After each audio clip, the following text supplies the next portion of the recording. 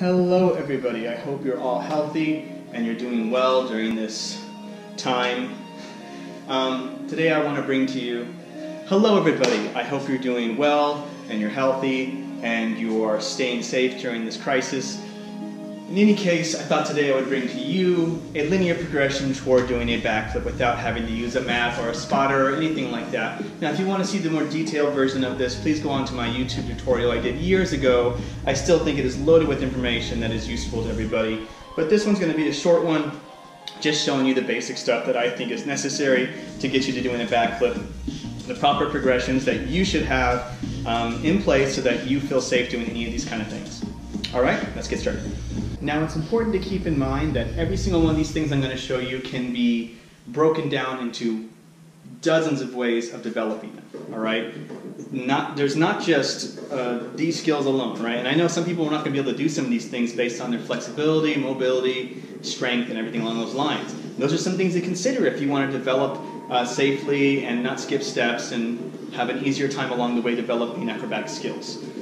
So just keep that in mind, that not everything in here is like, oh, if you can't get it on the first try or even the 100th try, even the 1000th try, doesn't mean you're not going to be able to do it.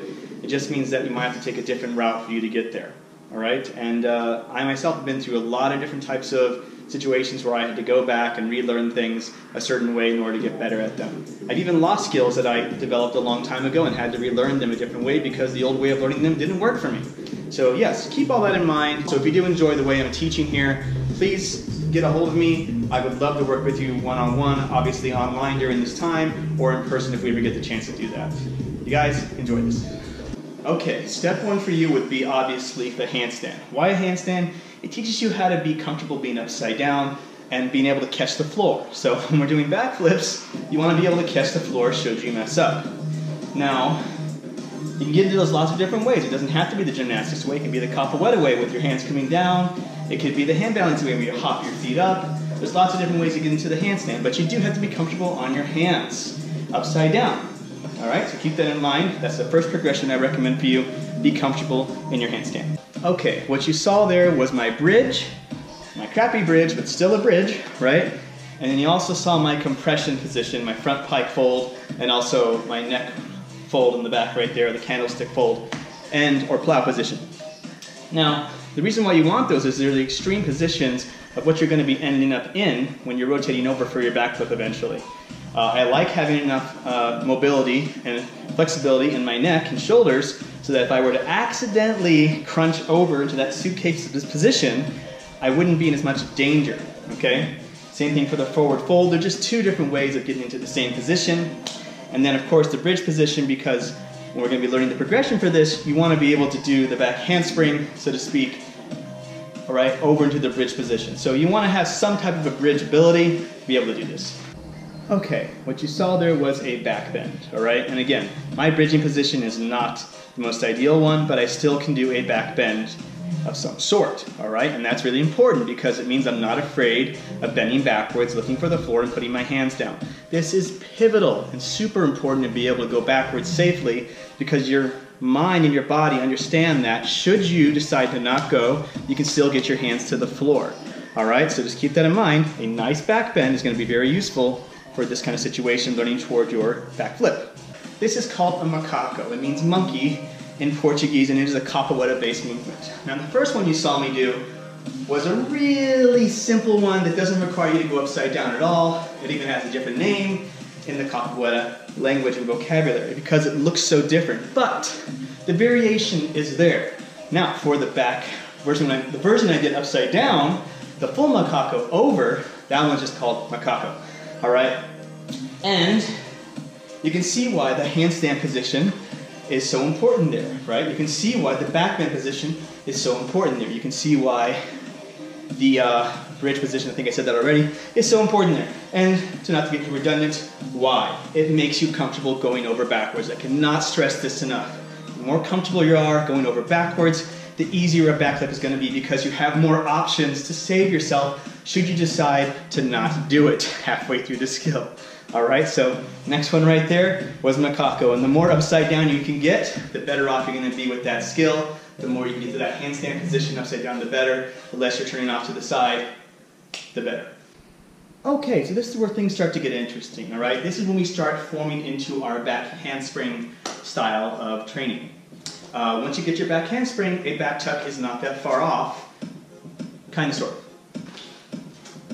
So you have your Macaco, right? Now we're going to start doing a jumping Macaco, where you have the same kind of idea, but you're jumping into the position instead, so you have some air time. And that air time is crucial for teaching you what it feels like to float for a little bit before you pull your legs over in the back flip. But we're not there yet, right? Still we got to get our back handspring.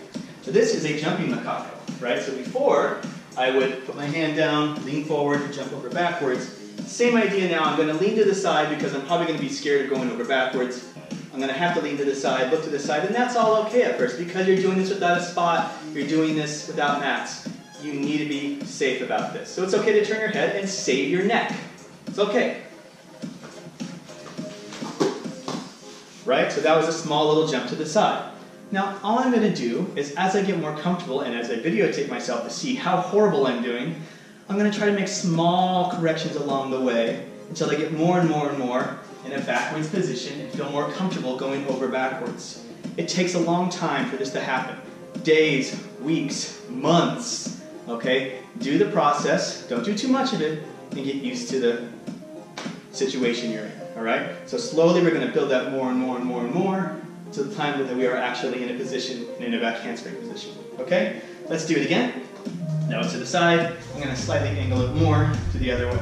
So I'm going to come down nice and low so I feel comfortable with this. And instead of going to the side like that, I'm going to bring it back a little bit more, right? So now it's a little sideways, but I'm going over the back a little bit more, jumping into it. Now the lower you are to the ground, the harder it is to get your height, but the less risk you have of falling down. So now we've got to start bringing it to the point where we're up a little bit higher, and that's going to give us more time to jump over, but only as you feel comfortable. Only as you feel comfortable. You have to be comfortable with this. This is your body. You have to walk home with it. And let's just say we're stuck in our houses, so we have to stay home with it. Let's stay home with a healthy body, okay? So now, same idea, but I'm going to be a little bit higher up, okay? I'm going to jump a little bit more forcefully back. I am looking, placing my hands, everything should be safe. Right? So that's a really horrible, cruddy back handspring.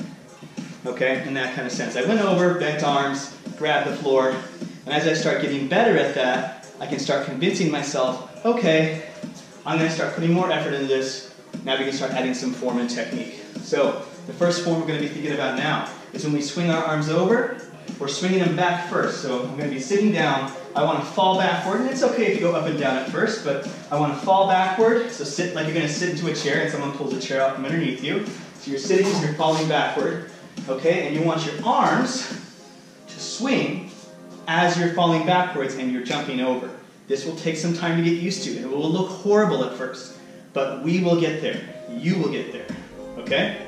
If a schmuck like me can figure this out without any education background, you can figure this out too. So as I'm feeling better, this will be another bad one, but it'll be a safe one, right? So I'm here. My legs straddled over for safety. I didn't keep them tight together, and I went straight over, right? Is it going to happen on the first try? Absolutely not. All right, maybe you'll jump to the side. Maybe you'll do a Macaco out. Maybe you'll cartwheel out. But that's okay, because it's a process.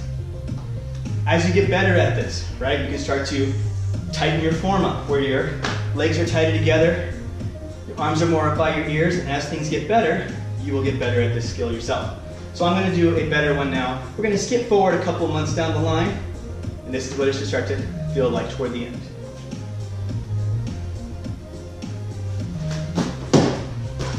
Right?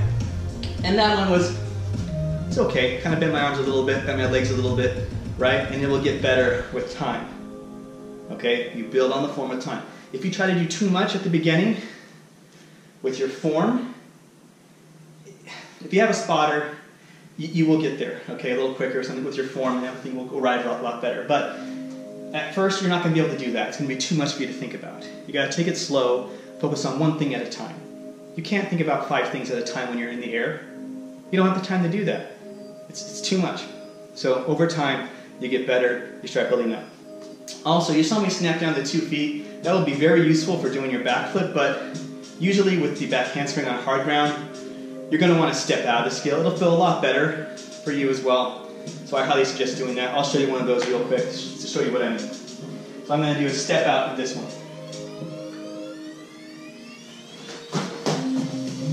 Right? Little step out there so I don't have to take the impact. Okay, so we're starting to get a lot better at this, okay? And you saw me travel with that back handspring. That makes it easier if you're traveling a direction. But to get the back tuck, you have to go up and down. So you're going to do a high back handspring. So instead of traveling, now we're going to tighten it up, bring it closer together, more in place, like the circus back handsprings, only we're not going to undercut. Okay, because that'll make you do a gainer. And that's not fun your first time you learn this. It's scary. So, you ready? A little bit higher, but back handspring. So now I'm going to go nice and high. Next progression, high back handspring. I don't do these very often anymore, so. And I still went backward a bit because that's what I'm accustomed to doing now. But I had more time in the air, and that's what I was trying to show you, okay? And I almost hit my furniture over there, so good thing I didn't do that because that would have hurt. Now, remember kids, always move the couch. Okay, so you have a nice high back handspring. Next progression. When you see the ground, put your feet down. Okay, so you're going to have your hands there, just in case they're there, okay, to touch the ground. But when you see the ground, put your feet down. This is more of a whip back. Look what I do here.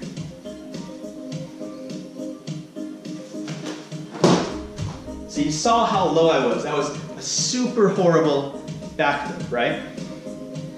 I'm really arched, okay? And by the way, all the stuff you've been doing up to this point is going to get you a lot of awareness for being upside down. And that's why we've been doing it this way, to build it safely, on your own. So come over and see the ground, okay? Put your feet down. Now, first you won't be able to see the ground, put your feet down. It's going to take a while for you to get used to that feeling of seeing the ground and doing it. And you might just have the awareness to be able to put your feet down to the floor. Like for me, I don't have to see the floor to put my feet down, and I know where it is. I've been doing these thousands of times. But that's what you're trying to do. When you feel that arch over, your hands are there just in case to tap the floor if you need it, but you put both your feet down underneath you. From there, okay, you did a backflip. It was horrible, but you did it. Right? Now we got to slowly build that so it's higher and higher up until you're more facing forward. This is a great place to be. All right?